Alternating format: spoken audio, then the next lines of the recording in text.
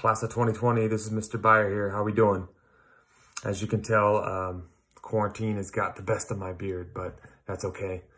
I know that this isn't how we drew it up. This isn't how we envisioned the end of our senior year taking place.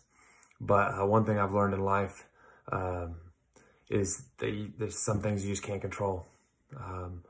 With that being said, I know that there's one thing you can control, and that's how we respond to things.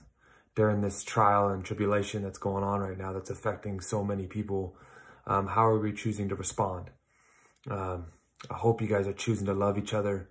I hope you guys are choosing just to have compassion for other people. I hope you're choosing to reach out and support each other.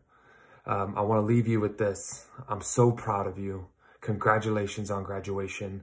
And lastly, I just want to say that, and I said this before and I'll say it again, that you guys are all beautifully and wonderfully created for a purpose and for a plan that only you can fulfill. There's nobody here on earth that is exactly like you. And I hope you take that as encouragement, that there's a plan for you, specifically for you, that only you can accomplish.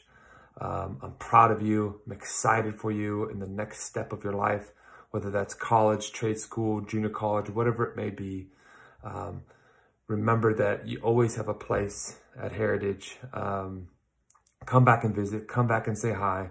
And lastly, it wouldn't be a Mr. Beyer speech without fire me up. You guys fire me up.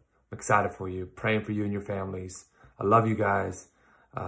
Until we see each other again, good luck and God bless.